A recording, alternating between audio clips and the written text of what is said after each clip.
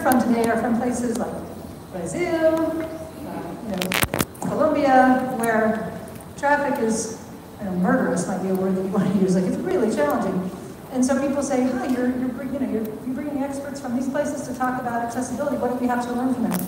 Well, we share problems, we share heritage, we share solutions, right? And there's so much innovation in the places that we visit. We always come back inspired.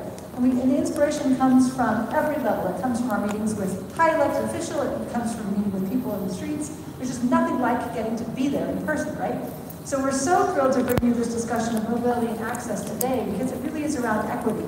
And we built that conversation off of what we learned in those places. So I think today is going to be a really phenomenal discussion with city planners and policymakers about how we really can catalyze mobility and drive solutions to the people who need them. So really grateful to everybody who's helped us put this together. I know that there are some committee members who helped build today's panel. If you're on the committee, will you wave and be acknowledged? Everybody give a hand for these folks. These are the folks who really put a lot together, so thank you. We appreciate it. I also want to mention, we couldn't do this without the support of so many sponsors, and this particular session is sponsored by the Denver Office of Economic Development and Opportunity, newly renamed DADO. Did I say that right? DADO, thank you. I'm getting there. And on behalf of the city, I'd like to bring up Clarisse Cunha to say a few words.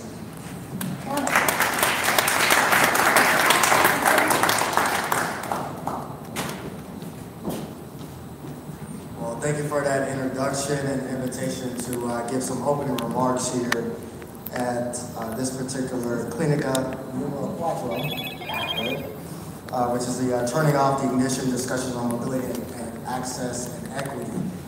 So I almost had a mobility issue right there from stepping up because I have bad knees from being a former athlete. So I can definitely appreciate making sure that we have all of our infrastructure set up in a manner that no matter whose ability that runs across that infrastructure can be able to move around. So I'm Clarisse Cunha. I'm the Executive Director of Denver Public Works, and definitely proud to represent the city for this session, being one of the sponsors of the event. And I want to spend the time to today learn from a lot of the different voices here, not only in the panel, but perhaps in the crowd, about ways in which we can build a more equitable city. So I'm very excited to be here and very excited that this is actually a topic as a part of this particular event this year. And so I've been at the Public Works Department for almost 2 years. I came in at the end of 2017. We have a burgeoning city, as you know, here in Denver. We've added over 100,000 more residents to the city and county of Denver over the past 7 years. And with more people and more jobs comes more impact to our transportation system. And so we're trying to figure out ways to make sure that we include equity into everything that we do. Now, equity and transportation equity is traditionally a planning term. A lot of times it's used in the terms of making sure that you have a balanced network that accommodates all modes.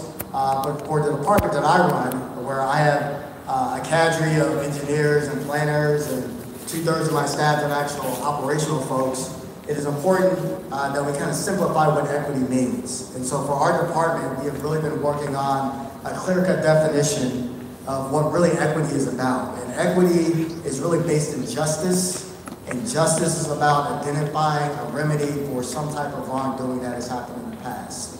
And so in order for our department, who are responsible for making sure we build out all of our infrastructure, we fundamentally want to make sure that the people, the areas, and the assets in Denver that need the most help receive the most attention. That's the fundamental thing that we have that undergirds all of our equity work in the mobility space. And so we all know that transportation has been one of the factors that, one, can not only connect people and provide access for folks, but over the decades, especially in this country, it's been used to separate and divide communities. And we are embarking on a different approach here at the behest of the leadership of the mayor, as well as our department, to make sure that as we move forward with new projects, that we are considering everybody in those impacted areas. And regardless of the mode that you choose to be able to get around, you should be able to do so in an efficient and safe and reliable manner. And that's what we're going to focus on. And we're excited to hear from the panelists today and making sure that we learn something today. And we take that back as public servants and make sure that we implement those types of ideas and make our city better. And you may be able to hear something today as you go back to your locales that you can implement to make your locations much better. The last thing I would like to mention, although we're very focused on making sure our mobility infrastructure meets the needs of everybody, regardless of age, from 8 to 80, to regardless of how well you get around, regardless of your income status, we want to make sure that our infrastructure is built out to make it a safe environment for people to be able to get around. So just to give you some statistics of what we're doing here in Denver around safety, and what we have here in Denver is an adopted plan back in 2017 called Vision Zero, which is trying to drive down the number of traffic deaths to zero by the year 2030. And right now, we have experienced 58 people who have died in our city streets. Last year, all of 2018, we had 64. We have 4 months left, and we are almost at the same amount that we had in all of last year. And so as we move forward in building out an equitable city, keep in mind that we need to do it in a manner that protects all of our vulnerable users. And in Denver, 5% of our roadways contribute to about 40% of the fatalities, and many of those fatalities are on roadways that we consider high injury network roads, which if you look at a map, it borders all of the underserved areas in our city. And so equity and understanding what it means is extremely important. Tying it back to how you build out your infrastructure and make sure people be able to get around in an efficient manner is important. The most important thing and the number one priority for our city, as well as our departments, to make sure people are operating safely. So I really appreciate the opportunity to provide some remarks, give some context to the city and county of Denver, and I'm looking forward to the remarks on the panel. And all of the other conversations that are going on is a part of this particular event. So thank you very much.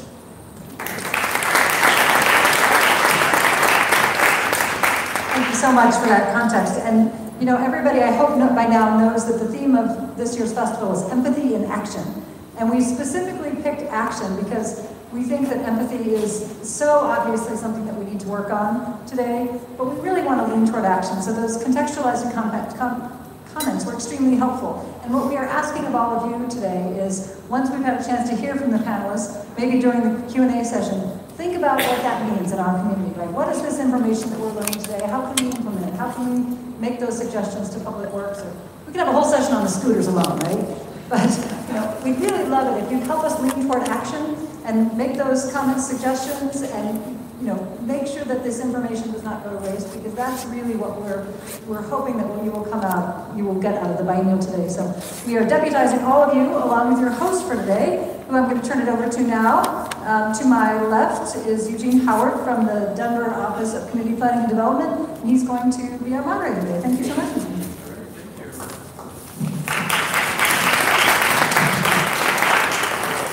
So maybe that didn't quite work out so well. Let's see if this will stay.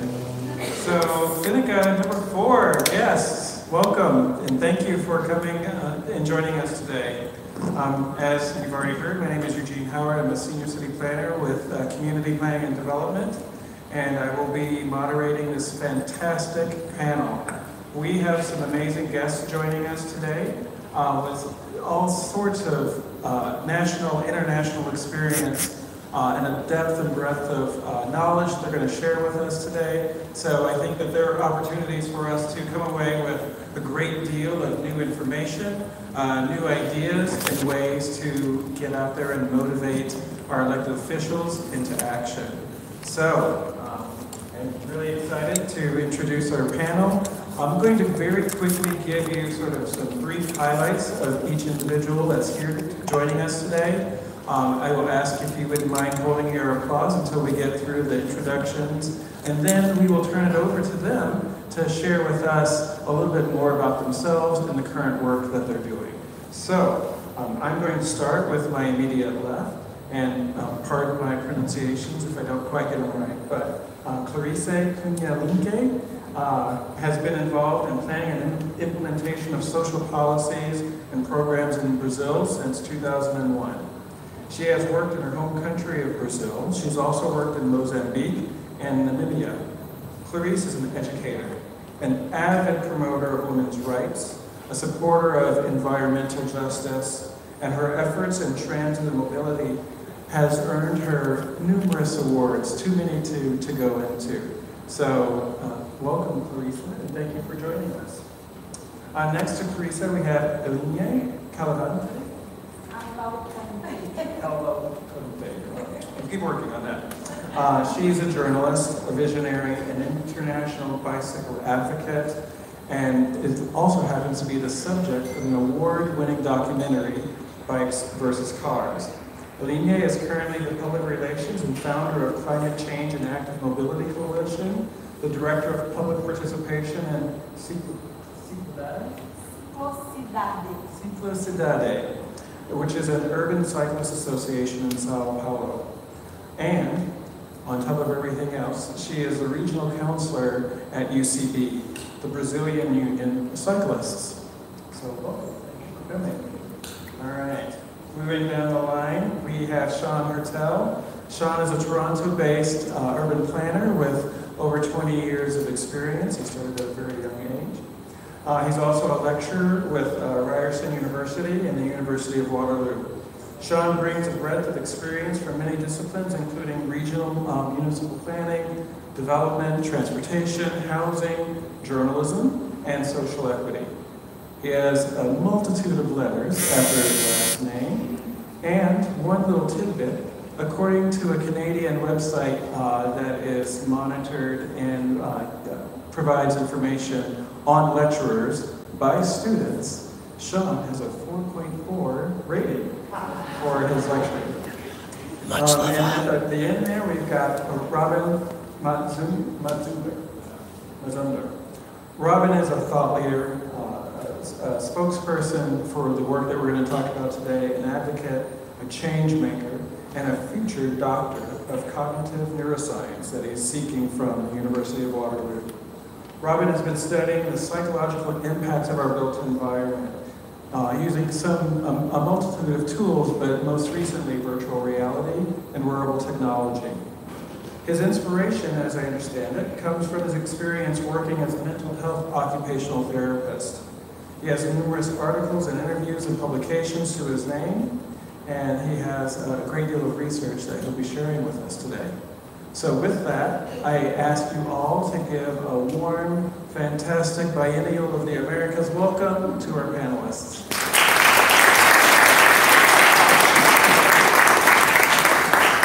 So in our preparation for today, we thought it would be a good idea to make sure that we were all on the same page with two key definitions related to mobility and the definitions of equity.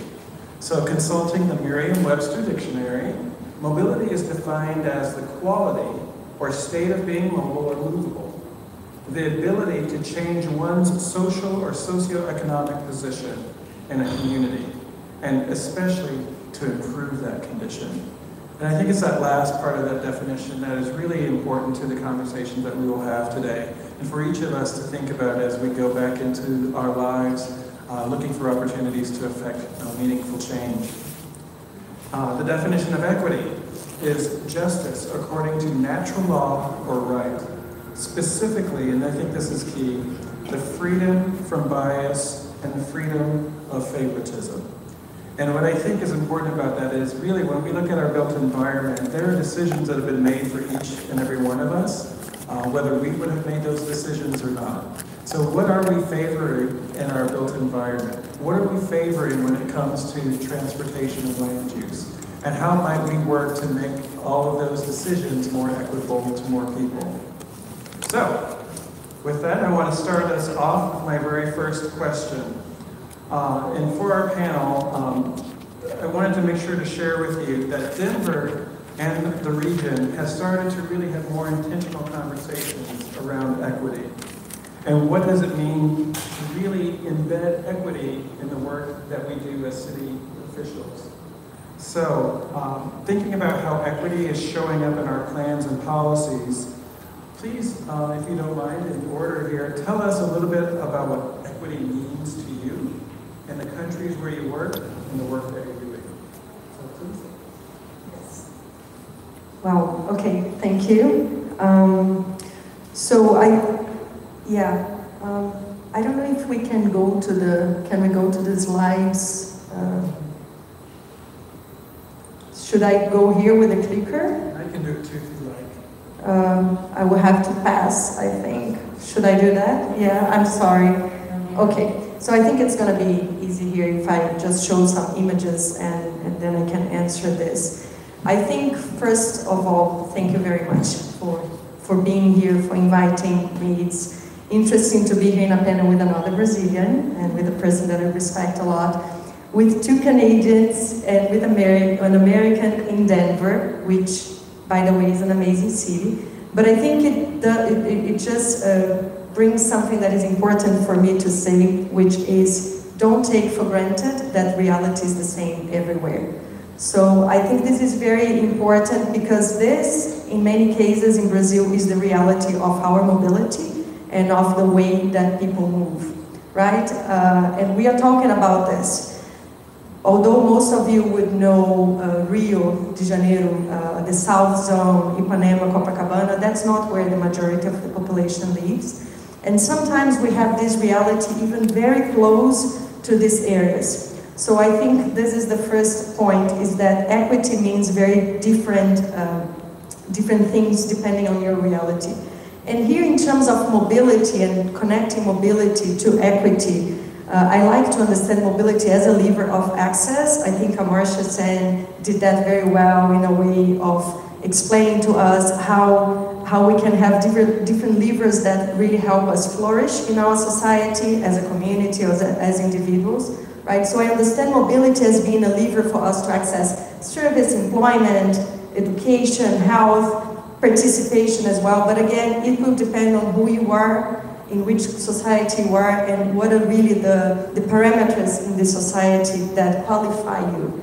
And in the Brazilian case, there are many different parameters, and I think here it would be the same, like your income, your gender, but I would say up and like above all, race. So we talk very little about that in Brazil, about our racial inequality, but this is really one of the main, I would say, parameters that defines your access to the city, and that defines what in fact you are entitled to access. And mobility can be a lever for empowerment and a lever for access, but it can also be something that perpetuates inequality.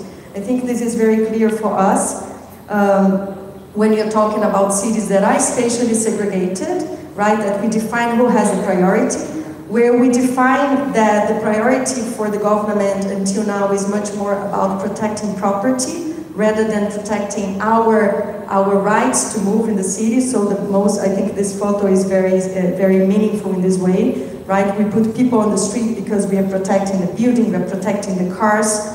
And when we see that, in fact, our city has been growing, still maintaining a lot of inequity in the social, spatial inequality. So here's the map of São Paulo, where Aline comes from.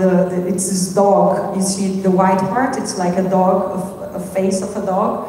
This is São Paulo. And the purple mark, the purple heat mark, I don't know how to say that in English, is where employment is, formal employment.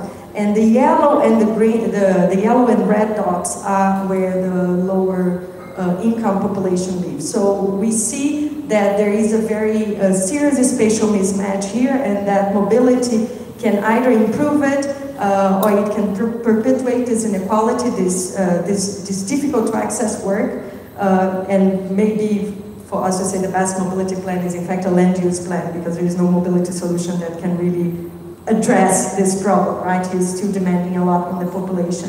And here, just another example as well. This is Rio, and you see 3 maps of Rio, and you see the time to access employment, so the amount of employment that is available to you. In 30 minutes, you see the black map, almost nothing. In 60 minutes, you can already see something here, which is in the city center and south zone, the areas you know about Rio, and in 90 minutes. So if you look at the extreme west zone, this is where 27% of the population live. Not even in 90 minutes, they can access a decent amount of work with public transport. So we're talking about extremely serious. And if we look at this population, this is another map of Rio. which more or less tells you the same story, the transit sheds, so the coverage of public transport system, right? If we look at per income brackets, 23% of the low-income population is covered, but 55% of the higher-income population. So we are delivering, even when we're delivering infrastructure, we are not really managing to analyze where the population is, what sort of access they need. And when we have been trying to put these maps in terms of gender and race as well. So I don't have the map here, but I can tell you 55% of the high-income population has access, but only 32% of black women. So when you go down, putting all these different layers, you can see who is in fact more distant and have less access. I also want to bring here just a discussion about the bus system, which even in the cities where we have big rail system, most of the population is in fact in the bus. We don't have any city in Brazil that has more than 5% of the streets, of the roads with priority to bus. So this is also another aspect of equity that I think we need to discuss, right? Especially if we want to get people out of cars. How do we qualify the public transport system in all its different services, and I think speed is one. And there is another, almost coming to the end here, about equity, but here when we start understanding what are the different realities that different groups experience in transport.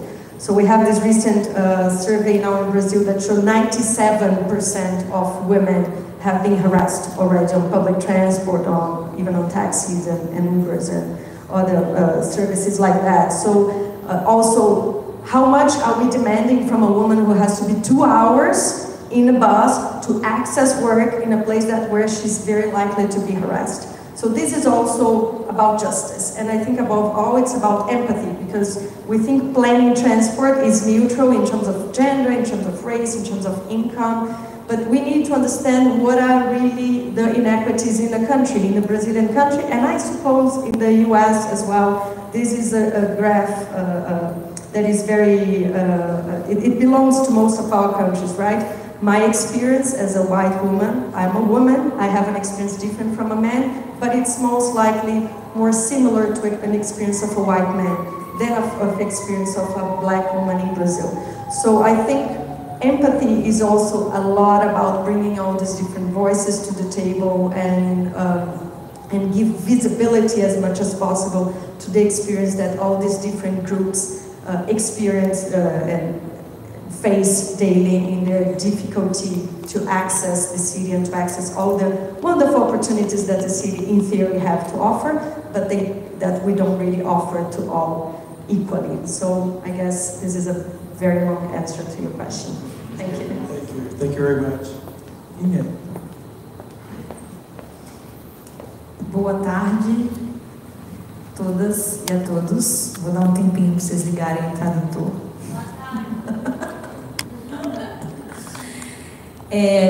Muito obrigada pelo convite ao evento da Bienal das Américas. Estou muito feliz de estar aqui hoje.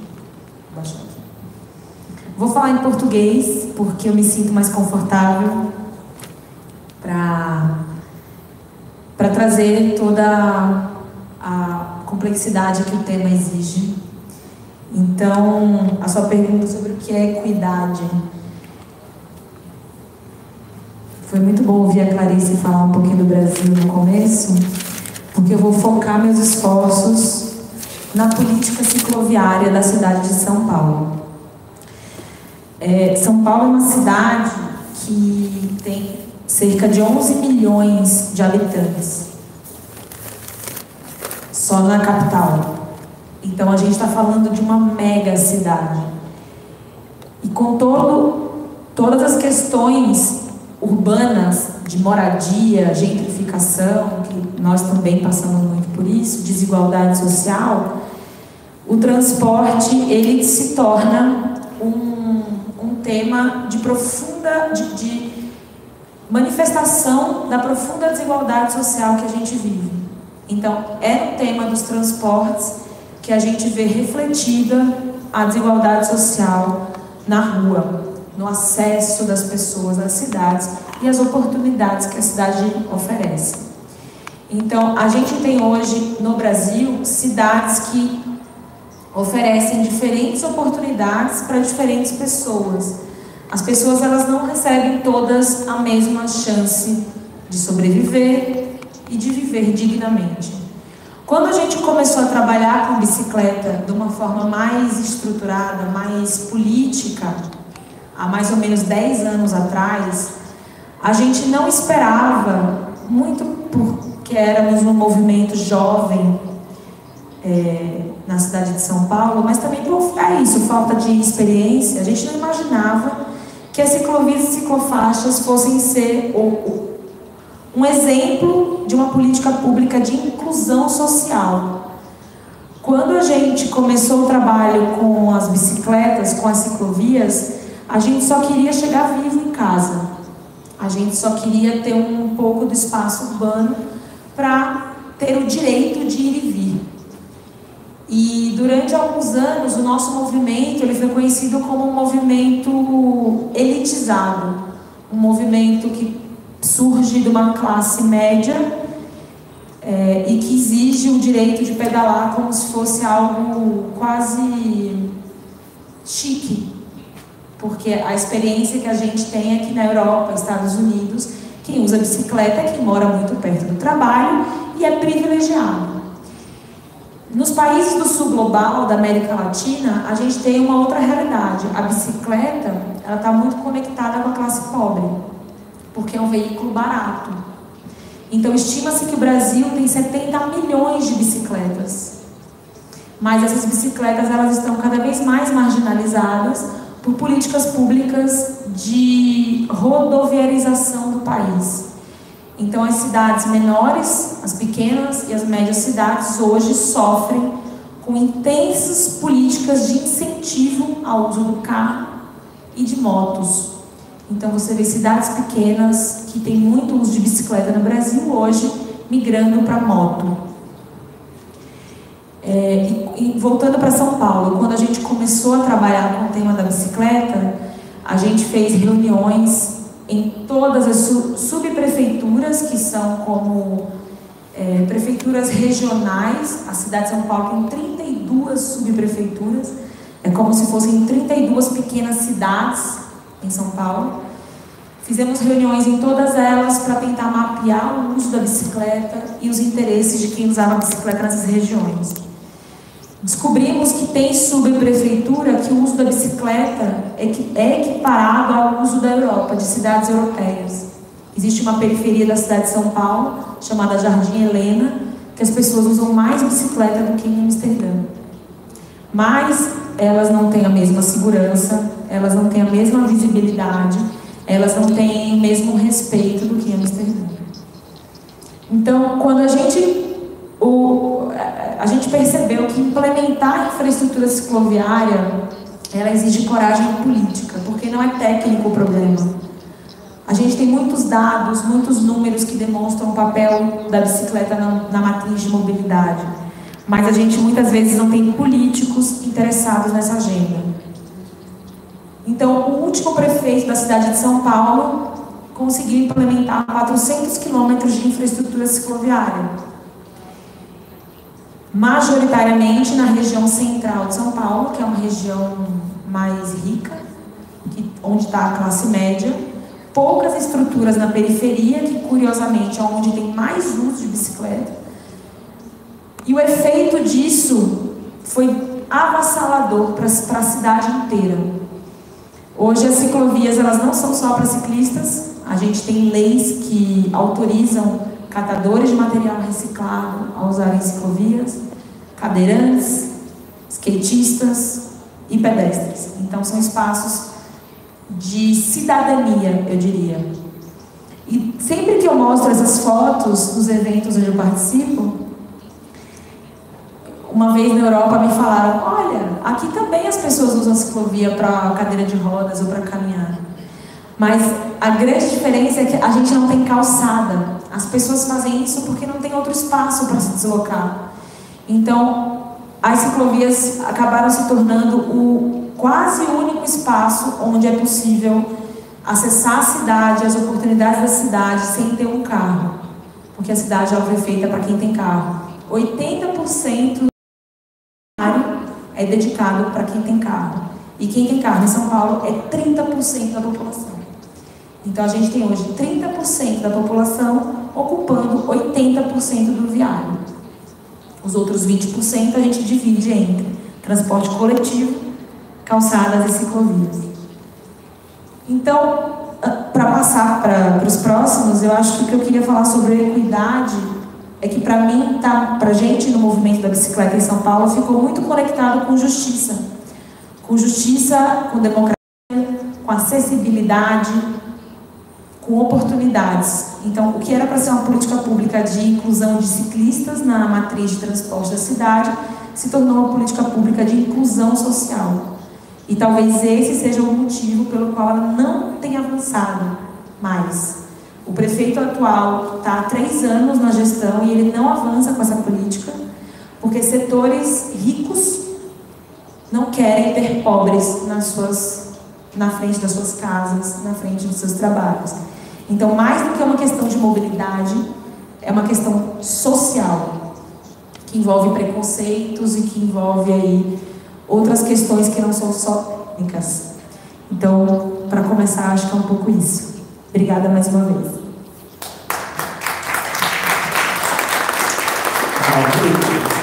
Sounds pretty familiar, some of those things.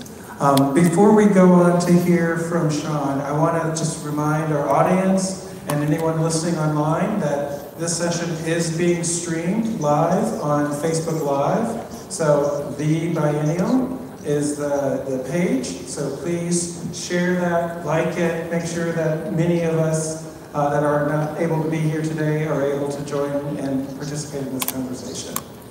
So thank you both very much for sharing, and we're going to hear from Sean. You guys didn't hear that. Thank you very much. I don't have many slides. My students always groan when I say that because that means they have to listen to me. So I think that 4.4 rating was that's a surprise to me, so that's great. I just wanted to remind myself, and sometimes it's good to remind ourselves, that the modern civil rights movement in North America began on a public transit bus over 60 years ago with Rosa Parks refusing, because of the color of her skin, to sit at the back of the bus in Montgomery, Alabama. And I think that sort of the fact that it happened on transit is very provocative and should mean something. And I think maybe we need to remind ourselves of the power, both positive and negative, about public transit. Because 2 things. I think public transit is a public good. It should be, not just transportation, it's infrastructure, but it's infrastructure inherently for the public good. And also I think it engenders, it focuses us, compels us, I think, to ask the question, who is the public in public transit? And I think that we sort of oversimplify, and I don't think we mean to. I think we're all generally well-intended. Even I have to catch myself as an academic studying transportation and transportation planning, and as a practitioner. I think it should almost say public transit, although it would sound a little awkward. But I think we have to understand that we may not be planning for the same public we think we are. Because we think that, well, the public is the public. Well, in Toronto, for example, where I come from, you know, Toronto is heralded as this great shiny city on a hill for our diversity. But we do a lot wrong. And we have a lot of problems that, you know, Sao Paulo and Rio and Denver are grappling with, and other cities. Because I think that wealth and race could still be, despite our best intentions, predictors of the quality and the level of service of our public transit. So unfortunately, this is done by the brilliant demographer David Olshansky from the University of Toronto. You can see that, you see our best transit spine north, south, east, west. That's our transit, our subway system. In the blue is the highest income groups, and the red is the lowest income groups. So guess what, ladies and gentlemen? The highest income groups are clustered around the highest order transit, and the lowest income groups are in what Richard Florida at the Rotman Institute at U of T calls transit deserts. So again, you can almost predict, based on race, based on income, even in a place like Toronto, right, where the level of service is and how well you're serving, quote, the public, right? Because you have a rich public who ironically doesn't often take transit, right? So who are we planning for, right? And then you have the poor, which planners ostensibly say that, well, we want to provide them with options. We want to provide captive riders with dignity and with mobility and predictability so that they aren't second and third class citizens, like in many places, especially in the global south. But that's not what's happening. So that's all I wanted to show you, but I just want to say how I came. I've always liked to think of myself as a good person, as a good lefty, as someone who's kind of a bleeding heart, hugging person. But I'll tell you, I didn't come to empathy easily. And there are two ways I kind of stumbled into it, and that's the crux of, I think, the issue that we have to talk about. Is that despite me thinking I'm a good person and will use my privilege wisely as an academic and as a practitioner, I realized that I wasn't even asking the right questions. Two things prompted the change. I did a lot of, and still do a lot of subway planning, and I was called into a finance meeting at Metrolinx, which is Toronto's public transit agency at a regional level, and called into a business case analysis meeting for a new line that was about $5.5 billion Canadian, or 100,000 US, whatever. Dollars kind of bad these days. So thanks for laughing. I appreciate that. And we had tax, return on investment, number of development applications, the number of people we could move per hour. But one thing missing was social impact. And I'm thinking, if we build transit for any reason, shouldn't social impact be at the top of the list? And they looked at me like I said I enjoyed the taste of baby meat or something ridiculous, right? That was very controversial, right? Well, what do you mean? They honestly didn't get it. And secondly, which is very profoundly personal to me, it was January 7th, 2014, I remember the day. It was 5:30 in the morning, very cold, stereotypical Toronto, Canada morning. It was about minus 35 Celsius, it's cold. And I was taking the bus to be interviewed on a radio show about what I thought the top 5 challenges were facing Toronto for the new year. And this bus was very silent in the snow and crept up, and I got on, and I felt like I was in a dream because there was a lot of moisture and condensation. The doors opened, and I walked in, and I couldn't get very far. The bus was absolutely packed. And it was packed with women and women of color. And not only was I the only male, but I was the only white person on the bus. And I could just see it in their faces. It was 5:30 in the morning, and many of them probably got on the bus at least maybe an hour ago, coming from a lot of the red areas on the map. And the bus was picking me up in the blue area of the map. And it really stuck in me. It really made this idea of equity, of fairness, and what the hell I was doing as a transportation planner, it made it very personal. And I'm glad I had that experience. Now the question is, what am I going to do with it, right? What should we do with it? Now me, like a good, well-intentioned idiot, I went to continued on the bus to the subway, went downtown to the studio, and did I mention that experience? No, I didn't. Maybe I was still processing it, I don't know. I'm not trying to come up with excuses.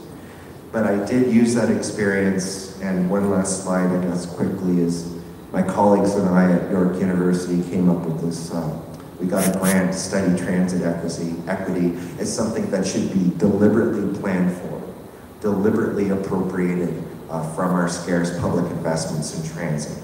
And I dare say I do think it has made a bit of a difference in the way that we prioritize project planning in our investments in Toronto, but it's still a fight.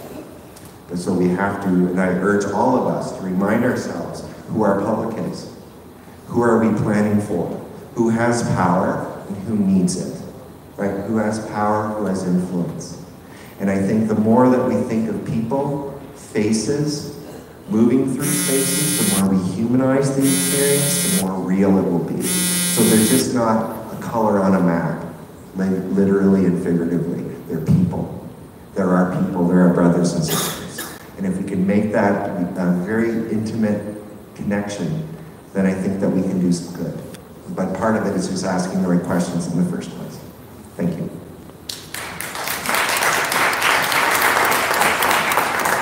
All right, Robin.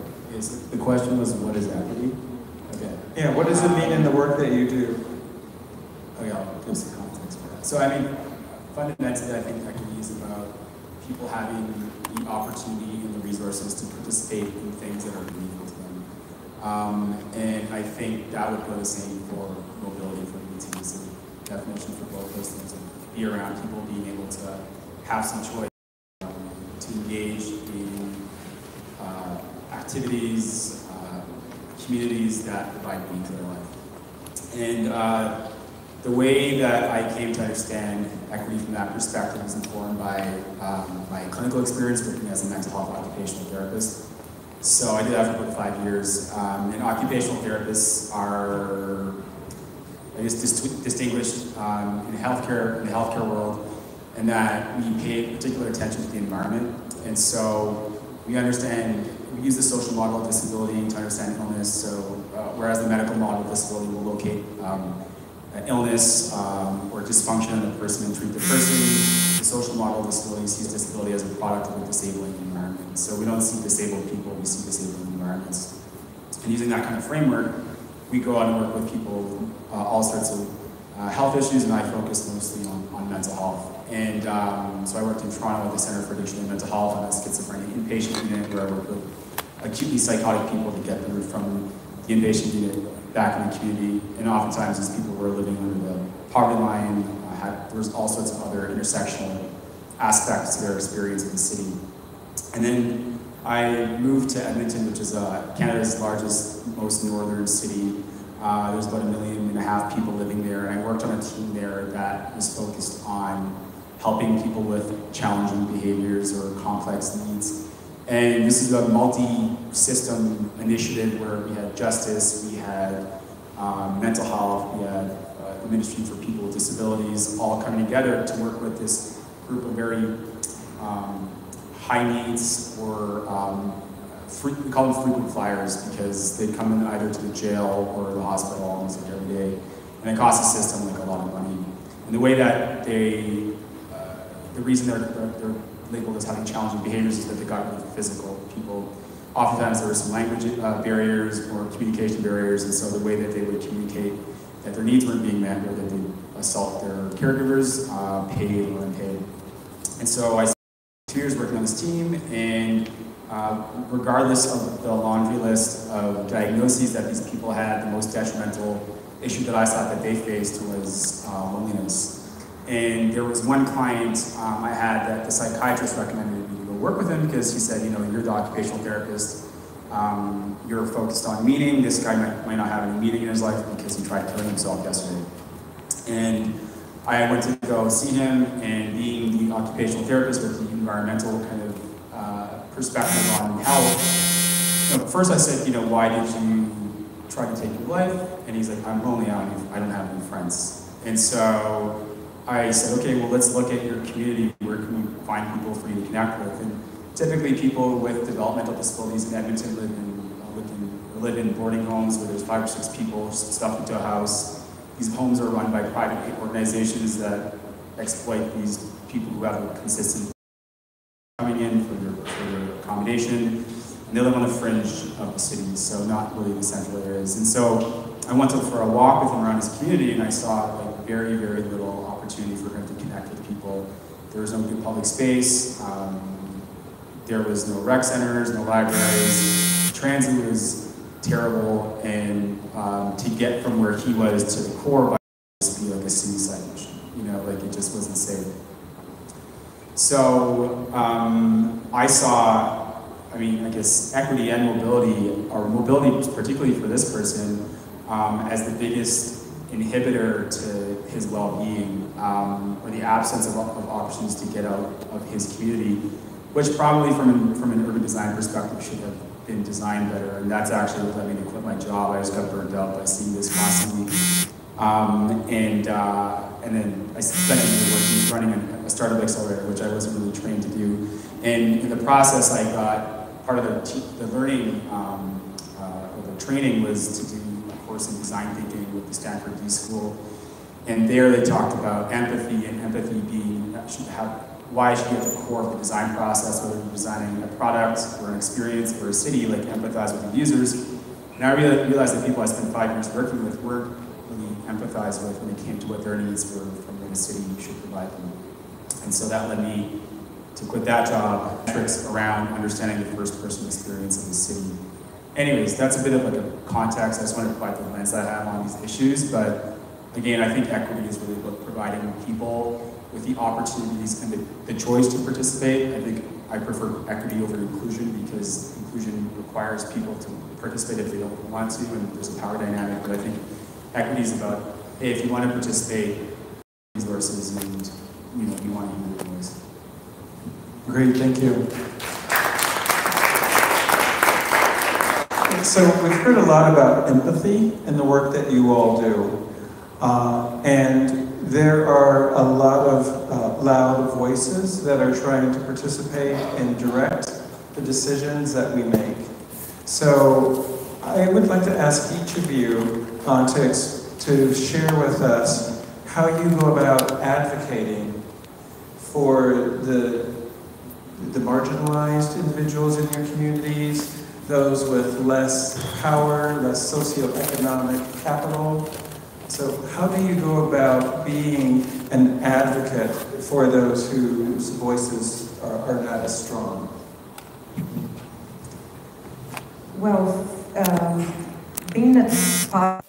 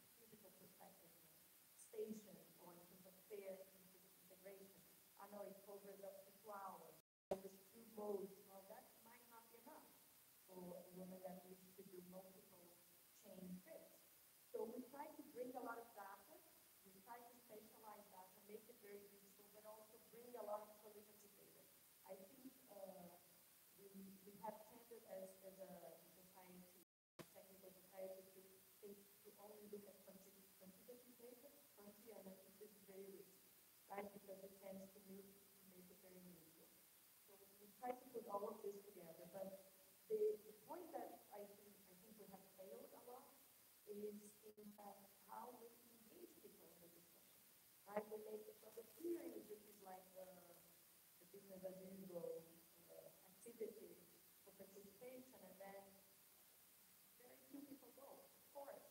So why? And we even know how to engage people, we don't know how to hear people. I think this is the most difficult measure that we haven't yet solved, but we have an obligation to try to do. And I think there are many new approaches now with new tools that, engaging directly, like was involving the people in every borrowing some power. Because we need to find different ways to have give more capillarity to our issues and bring more people to the debate. And we need to be open to listen to them and not, just always opening space for you to talk, but they're not that much interested. And we're going to do that only on the performance, which is very common as well. So we need to find different ways of engagement, and I haven't really, I don't know what would be a bad practice for that. So far we have been making that, and that has been already pretty challenging.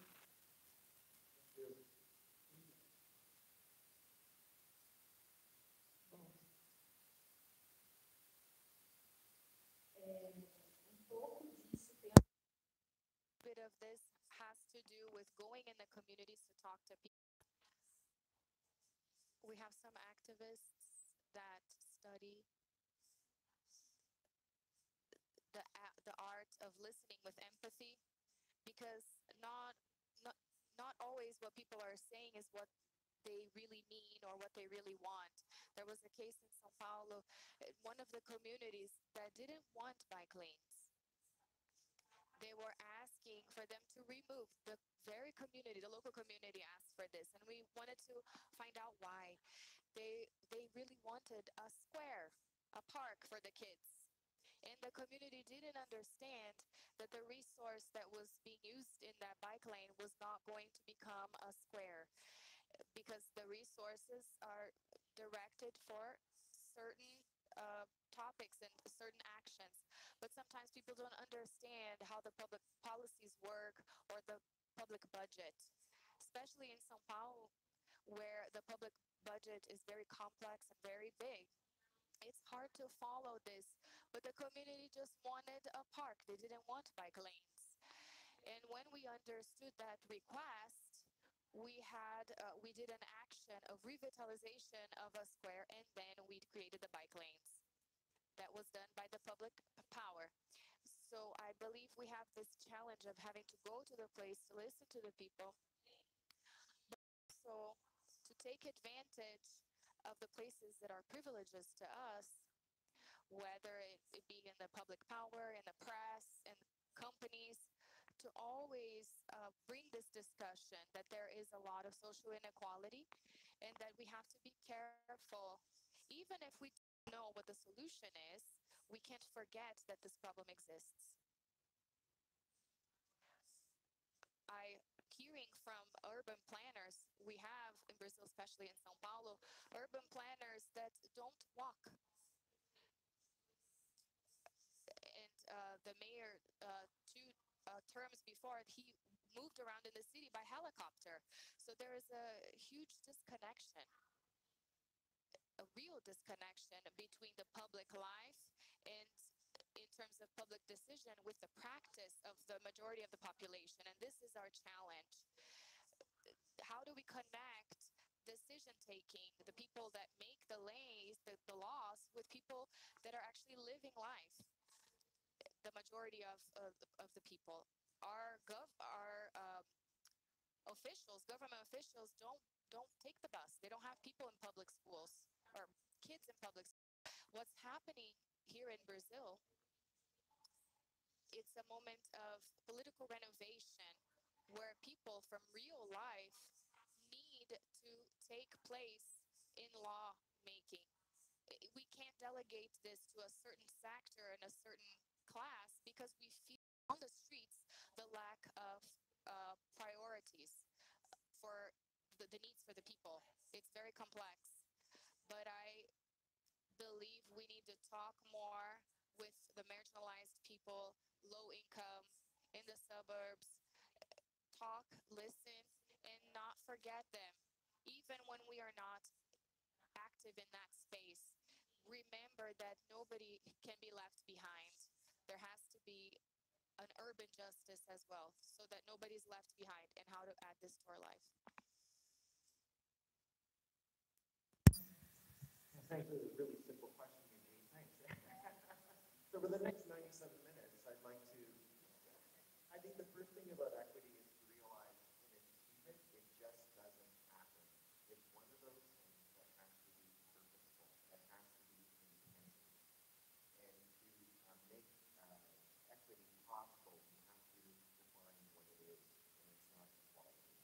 And I think it's treating people appropriately, it's recognizing their speciality as people and what their needs are, and then we treat them with compassion and dignity. So it's all about in the 24 recommendations in our report to the government a few years ago on how to address equity, and about a public consultation. For example, if you're building a new transit line, you should not have them meeting at 3 in the afternoon downtown at City Hall. You should have it late in the evening where the actual, your quote-unquote public lives.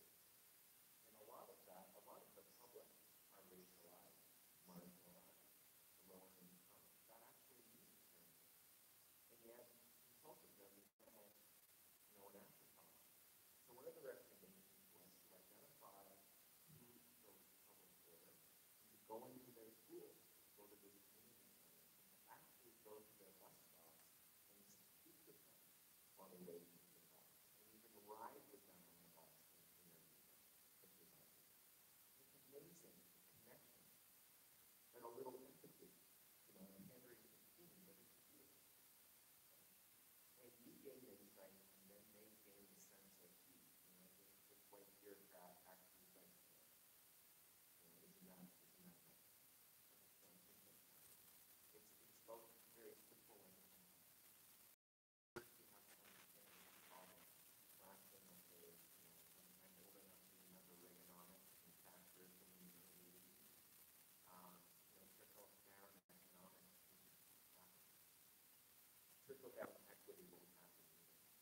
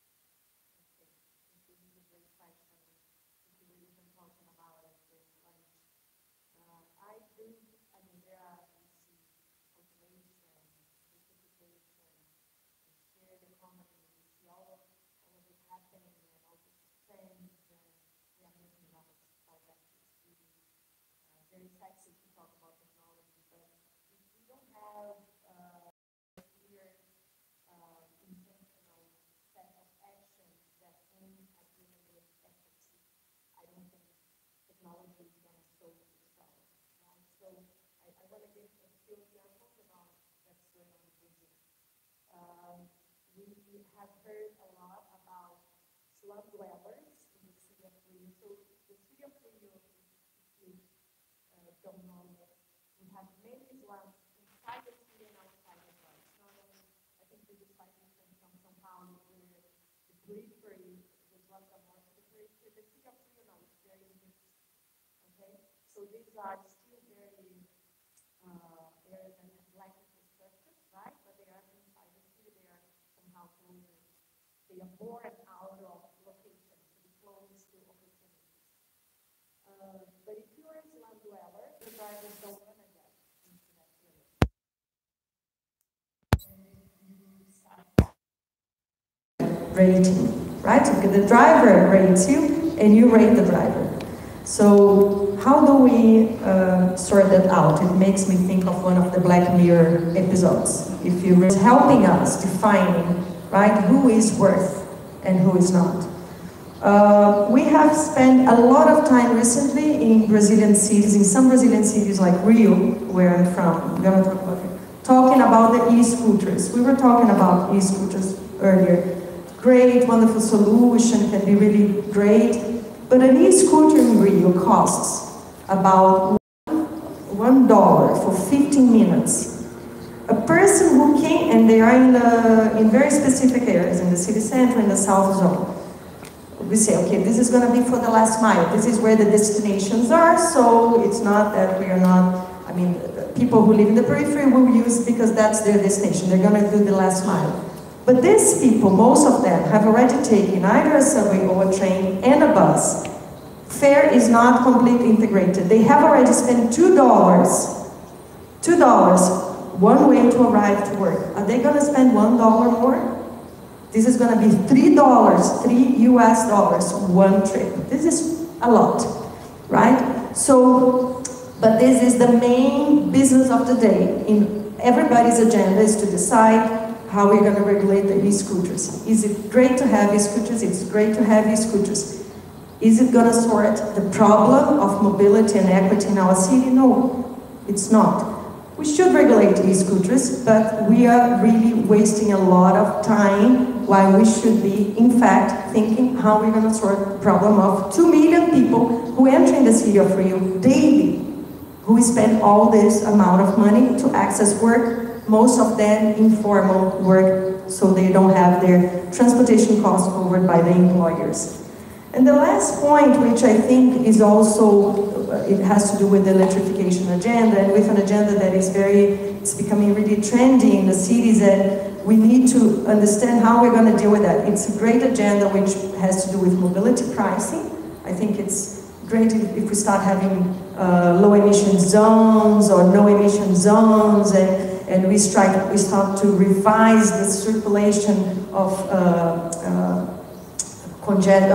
polluting vehicles. That's great, but the cost of an electric vehicle in Brazil, it's impossible to buy. It's really extremely much more expensive than a polluting vehicle. So if we start to delimitate the flow of people, the way people circulate, in a country where the circulation of specific groups has already been limited, right? Where we have the Black community living more in the periphery, where a country that is extremely violent, a country where we are killing, in a city where we are killing lots of people daily now. I think many of you heard in the morning the presentation from Teresa that mentions, you know, we have Black kids being killed because there is a big intervention happening in our city. Now we're going to put into it another layer. Is this population gonna flow easily in the city? No, they're not gonna flow easily in the city. And we're putting it in the bill because we don't want polluting vehicles. But the low-income population are not gonna be capable of having electric vehicles, and the low-income population does not have public transport with quality to circulate in the city. How are we gonna do that? So I think it is crucial for us to talk about climate change, having low emission cities, right? Low emission zones and cities in the wide aspect of it. But how does that define who circulates, in which area people circulate? So I think it's the rights-based debate that we have here, and that it tends to get very technical and in a way that will again perpetuate the inequalities that we have on the ground and give it a stamp that it is clean. And just a parenthesis, there is one city in Brazil, I'm not going to say the name of the city, but I can tell you after if you want. The low income, the low emission zone area they are creating in the city center is going to be called white area. Área branca, the white area. The Secretary of Transport said that in an event recently. Because of pollution in a country like Brazil. Now that shocks me, and I think that tells a story, right? And I think it's crucial that we try to understand how is technology going to really help us deal with this problem, or in our society and who is not. So I'm not very fond of this. Thank you. Other panelists? Technology, friend or foe? I think both. I mean, as a neuroscientist, I'm really fascinated by neural nets and AI and deep learning. And I think, you know, traditionally, a lot of cities, transit networks around privilege and giving people an easy way to get to places they want to go, or stop people from getting to where they are. Like in Washington, like in Georgetown, a subway line out there because they didn't want certain people in the neighborhood. Anyway, so I think what technology offers us is access to data, where the people are and where they need to go, and we can use, you know, sophisticated deep learning methods to really optimize a network that meets people's needs and understands what those frequencies are. But at the same time, we have to be conscious of the bias that's in data. You know, there's a lot of talk right now about conscious and big data, bias in big data, and an interesting kind of example is I was talking to a transportation engineer at a conference, I can't remember which one, and they were getting really excited about using Strava data. And so Strava, for people who may not know, is like, I went for a run and I'm going to Facebook post about it, and you know, you share your bike ride or how fast you went or whatever. And typically, imagine who uses that kind of technology, and so this transportation engineer said that they were really excited that they were finally doing some data-driven planning, and they would use that to figure out where to put their cycling infrastructure. And it's fascinating to me because a lot of these people are actually vehicular recreational cyclists, and the city was thinking we're developing infrastructure based on data provided by these people. And I'm like, go look around and who's using most bikes in the city. There are actually people living under the poverty line, visibly homeless. They don't have Strava. They need to be safe on our roads, and we should be thinking about what their needs are, but because they don't have the technology to participate, they're completely silenced. So I think there's some really great opportunities in terms of democratizing what transit can be and using actual data to drive it, but how that data is collected, I think, is going to be really important. Thank you. A tecnologia nos ajudou muito nas consultas populares, digamos assim. Mas nos ajudou muito a captar mais insights do planejamento cicloviário. Várias reuniões, a gente fez transmissão delas. Então, tudo bem que não é todo mundo que tem pacote de dados para a internet, ou que tem smartphone, ou que tem um computador. Mas é possível que nas reuniões a gente consiga fazer transmissão delas, disponibilizar elas depois para que outras pessoas acessem. E isso é tecnologia. Para mim, o que está no centro da questão da tecnologia nas cidades são duas coisas. A primeira é a transparência desses dados. A gente tem que é o bilhete do transporte coletivo, de fluxo de usuários de bicicletas compartilhadas, de usuários de patinetes. A gente tem tido muita dificuldade para acessar os dados. E sem transparência nos dados, é muito difícil você fiscalizar uma política pública. E também também a questão da regulação, né? A regulamentação sobre a tecnologia, sobre novos veículos, porque é fundamental que o interesse público ele esteja acima do interesse privado da empresa. A empresa ela faz uma tecnologia para um público, ela tem uma finalidade, ela tem fins lucrativos, a gente sabe que a inovação privada ela tem uma entrega e ela tem um público, né, um interesse e nem sempre ele é o mesmo da necessidade real das cidades. Então, como que o Estado, a prefeitura, o governo, ele vira o centro do planejamento dessa tecnologia? Não dá para deixar tudo na mão da iniciativa privada, que é o que tem acontecido em São Paulo. Em São Paulo, para vocês terem uma ideia, as empresas de bicicletas compartilhadas, de bike sharing e de patinetes, scooters, elas decidem onde elas vão colocar as estações. Então, naturalmente, né, uma força do mercado, elas estão nas áreas nobres. E as áreas periféricas ficam ciência e serviço. Então, para mim, passa por quem faz a tecnologia, para quem faz a tecnologia, transparência de dados e manter o poder público no centro dessa discussão. Thank you. Sean? I just want to say something very quick.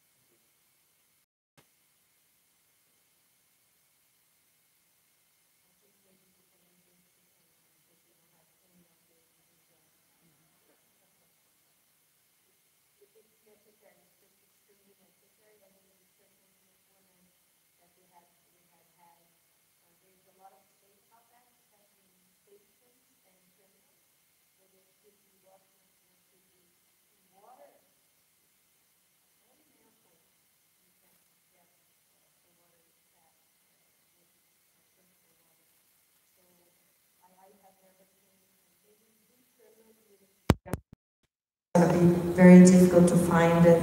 But this is a big concern for women that we have been talking to. Relatively few transportation hubs in Toronto even have an elevator, right, which inherently excludes people. In terms of washrooms, it is Toronto Transit Commission policy, our TPC, that's our provider of subway and bus and streetcar service, to only put washrooms in terminal stations. So at our hub, Union Station, like in downtown Denver, in Lodo, I'm learning the lingo, or at the ends of the subway lines.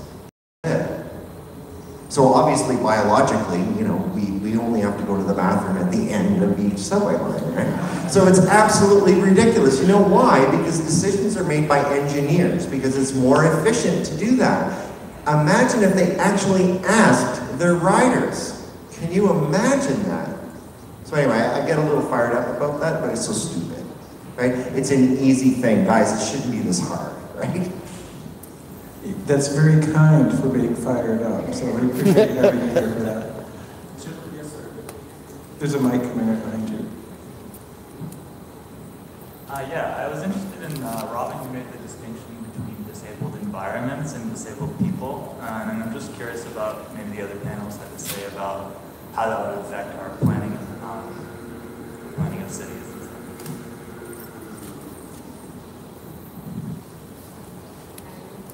I thought about one example when Robin, I also was very interested in this comment that he made, and also the understanding that maybe this is technically wrong saying this way, but all of us in some moment in our lifetime, we have moments where we are more able or less able to move, right? Remember when I was pregnant twice, it was much more difficult, so I had limited mobility. And then in Brazil we got recently this data, the latest data from the census, that our elderly population increased by 8%. So as in other countries we are becoming older, you know, our pyramid is changing a lot. And we have been doing some analysis of crossing time for pedestrians to cross the streets. And we have been analyzing the able man crossing time, the able woman, the elderly kids, and an adult with an elderly person with kids. And we have come to the conclusion that in the case of São Paulo, I don't have the exact numbers, but the speed that you demand for a person to cross the street is of an adult, able adult man.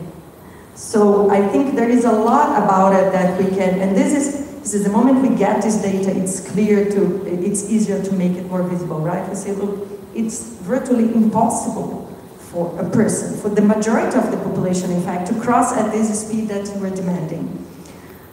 So I think it is very aligned with this idea that it is an environment that is not enabling us, in fact. And there was recently a talk I heard from a professor from the University of Nairobi, Winnie Mutala, and she said, we were talking about children, right? And about designing, teaching children how to deal with the environment, and that how we're missing the point, in fact, how we should be, in fact, so her phrase was something like, how teaching the kids to navigate in a not enabling environment is missing the point. We should in fact be reviewing the way we make our cities so that the kids can safely navigate through that. And we have spent a lot of time trying to adjust the environment, trying to adjust the kids' behavior, and I think it's the same for other groups as well. So I don't know the numbers in Brazil. I do believe that this concept that we all go through moments, even when we are not quote unquote defined as with disabled mobility, we always go through moments like that, and we'll arrive at that at some point. So how can we really redesign our cities thinking about that?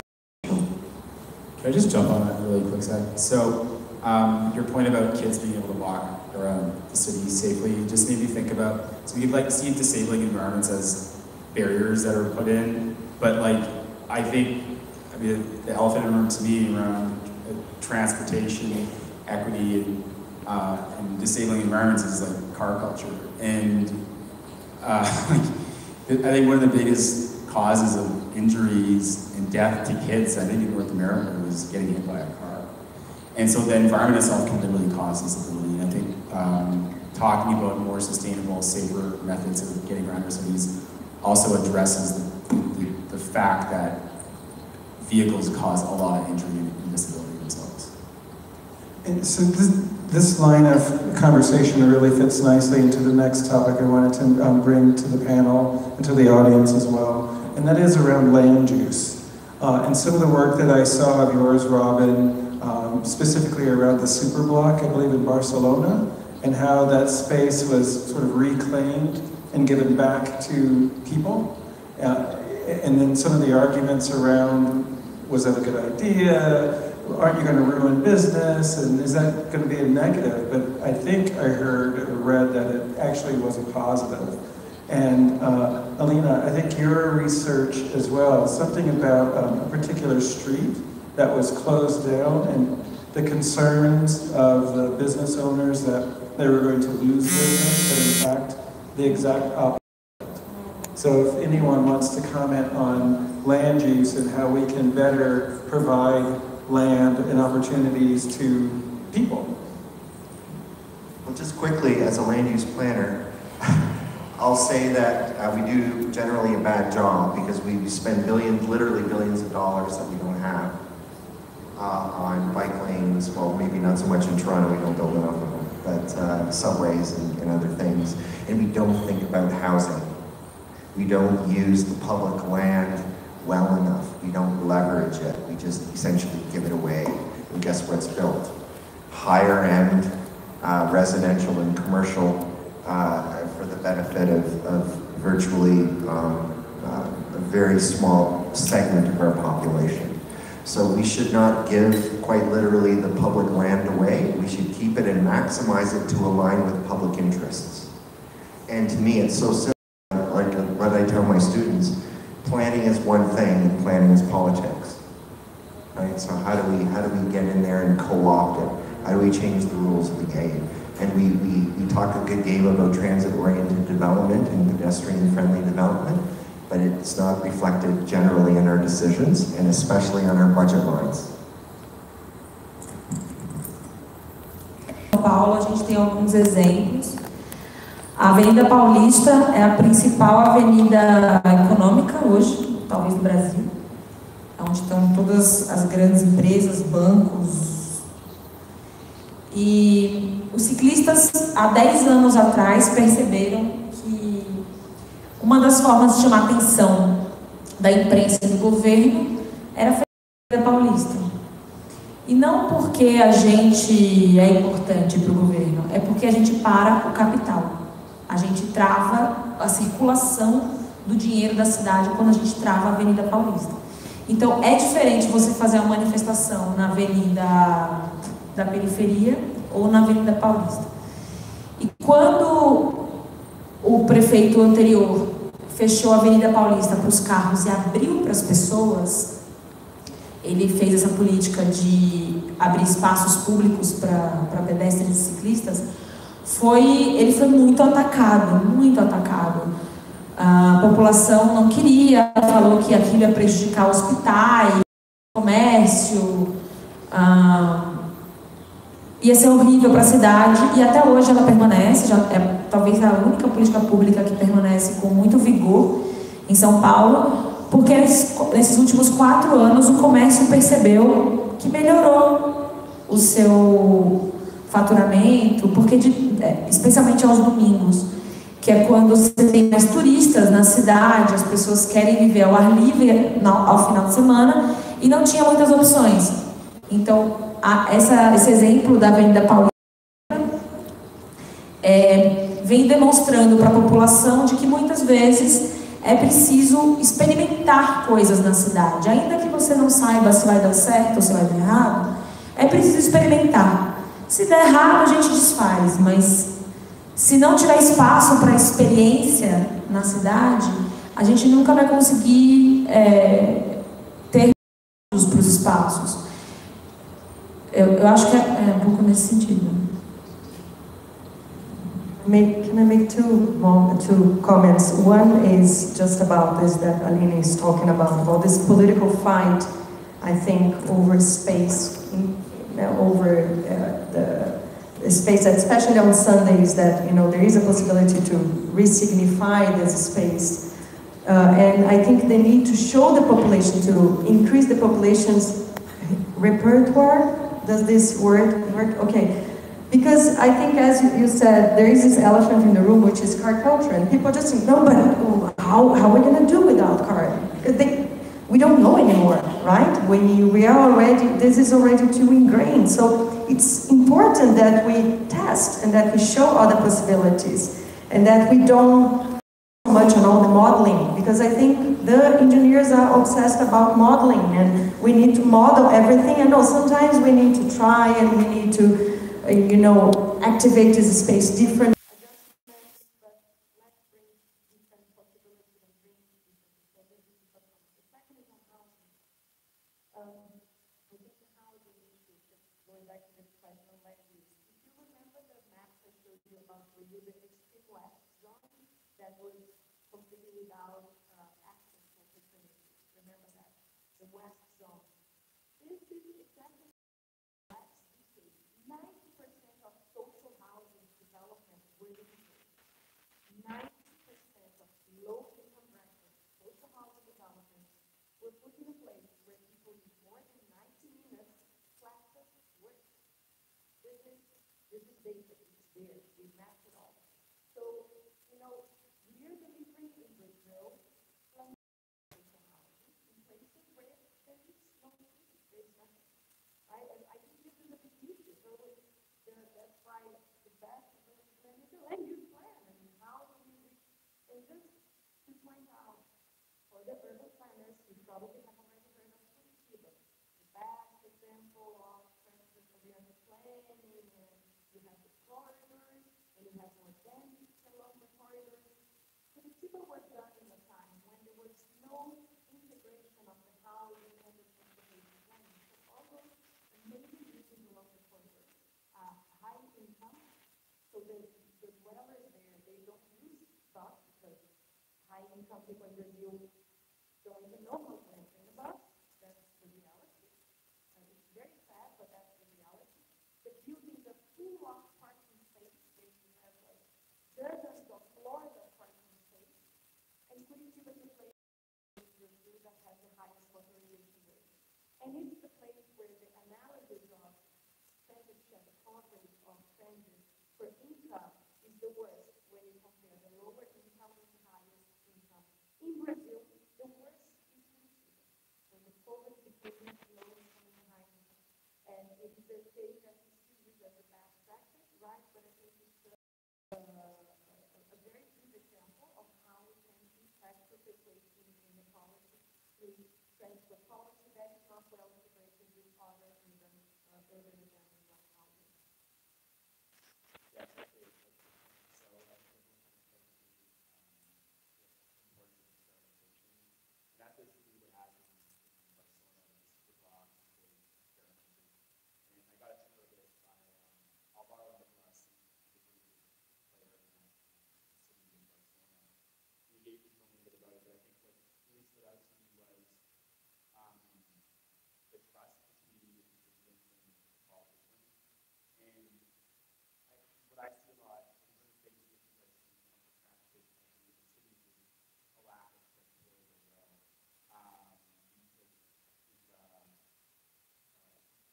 Say something like, we know what to do, but like, it's not about future technology, it's political things, and we just should get to this deal. But at the same time, like, I think that if you want to encourage experimentation, you have to allow the businesses to exist and not hang them up when they do businesses. And I think, with social media, we're seeing happening out there in politics in general, and if I was a politician, people ask me if I want to do it, I just say no, because it's terrifying when you have people going to people tweeting at you. And so I think if we want to encourage experimentation as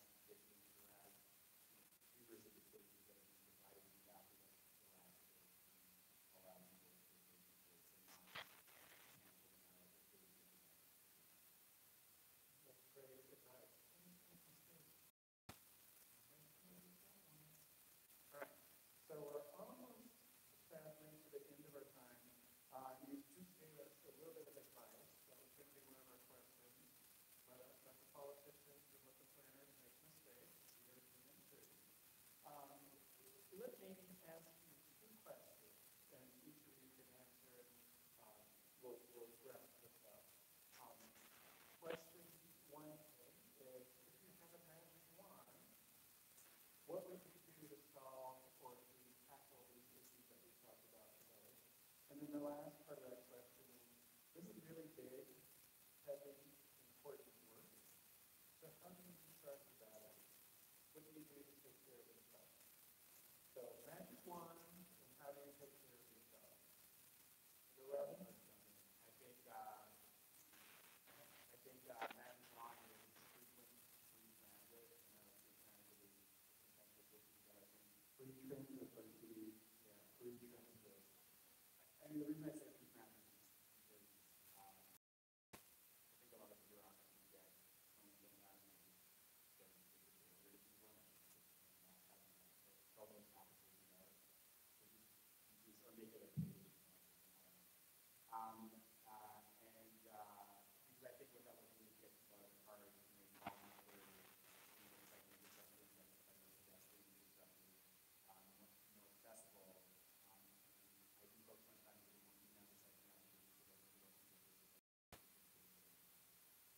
in terms of how to regard myself, I don't know. I try to meditate. I try to come into the best where there really comes to solidarity with what we're talking about, and I feel that we constantly gas it.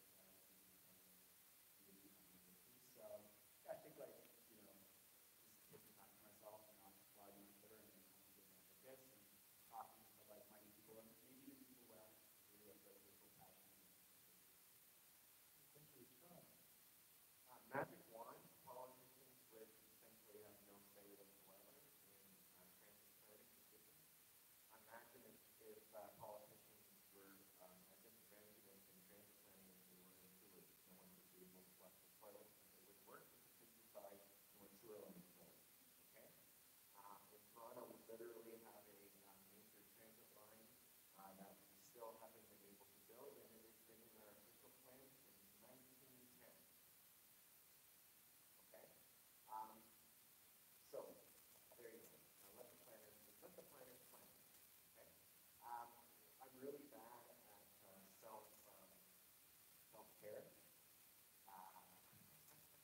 I'm reading a book about meditation. Robin gave me some advice. Like Robin, going to events like this, just not feeling so alone. Sometimes I feel like I'm screaming underwater as a citizen, as a professional on these things. But I love baseball. Baseball is my refuge. Play, coach, and also you. And really beautiful Coors Field yesterday, and that was one of the beautiful ballpark.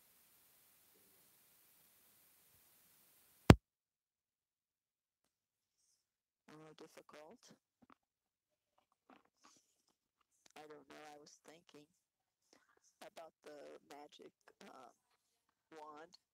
Um, I would have women, black women and children empowered to make decisions independent or of where they came from. I feel that we need more diversity in decision making.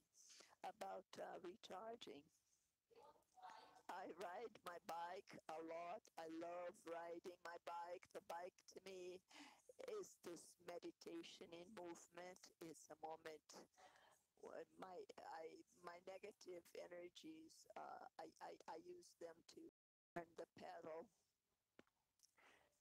So I really enjoy riding my bike as a recharge mechanism. And also I have a 3-year-old son, and there's nothing more stimulating than to see how present a child can be in the moment, and that teaches me a lot.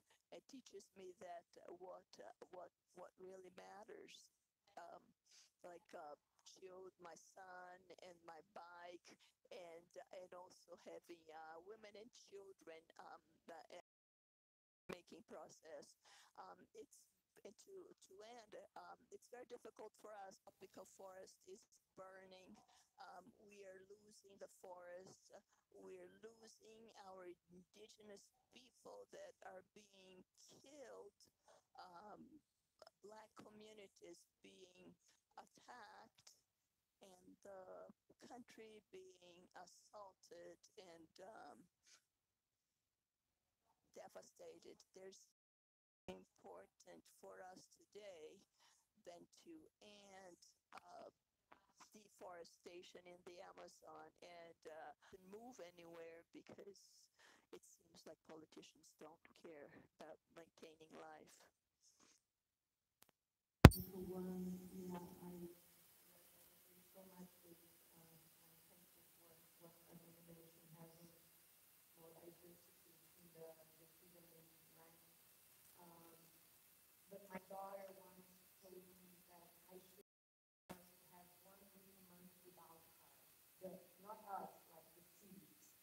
No car. She told me that. That's what I should fight for. That should be my agenda because I said, okay, that's good. We can try to make that work. So if we had free transit and every city has a week that cars are not allowed, that could bring interesting outcomes, I think, and more people listening in the city and slow down and having more time to exchange. So I think that's what we're missing.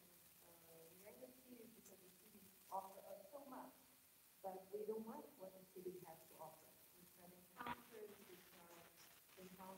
the unknown, right? And knowing how to live in a place with so many unknown people, and this is something that could be really beautiful, and that now we are afraid of people. So I think slowing down would be what I would want to mention.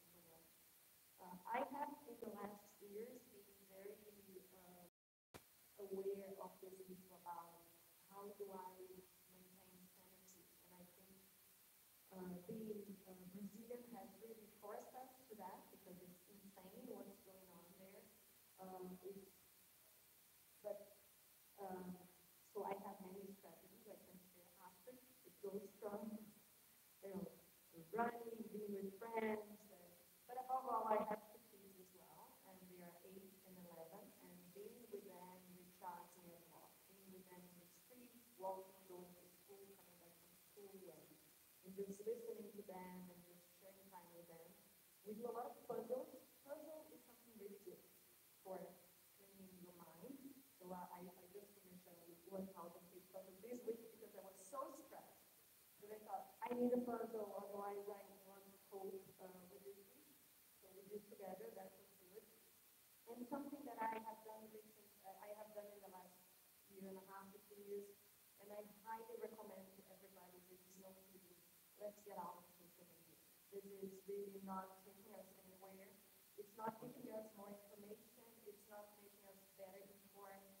It's not making us clever. It's just making us a more polarized and violent society. We need to get out of social media. I'm out. It's wonderful. It has no negative impact in my life, only positive impact. So I have been now an advocate with all my friends. Get out of social media. Get out of social media. And I think this is very important for the sanity of our community. Thank you. All right. Well, with the exception of today, social media is always considered.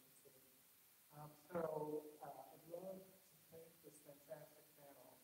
They're doing amazing work. They're changing lives for the better, and we have the privilege of hearing from them firsthand. So thank you. Thank you very, very much.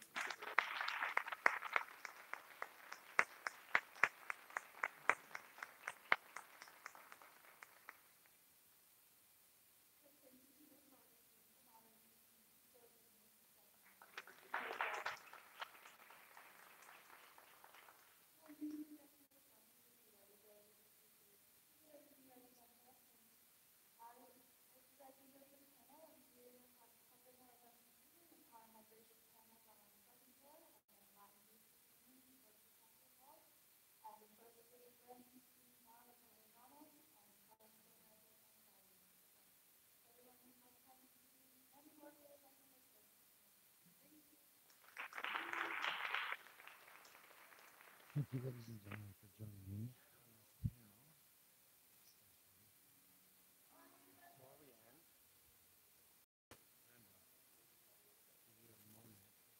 Before we end, I'm going to give you a moment of some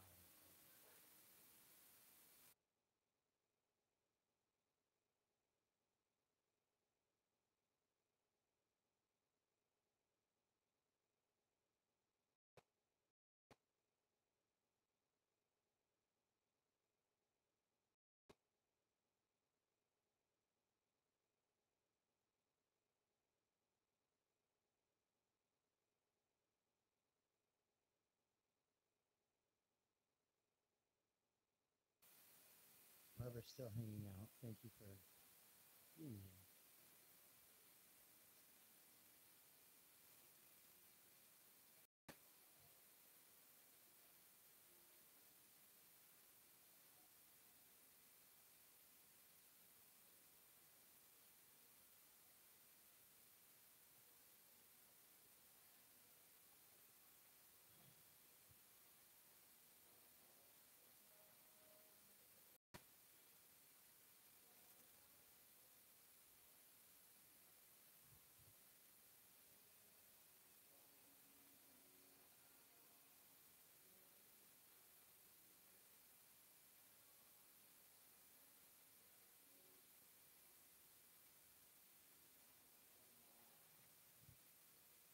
Hi, ladies and gentlemen. Thanks for joining us.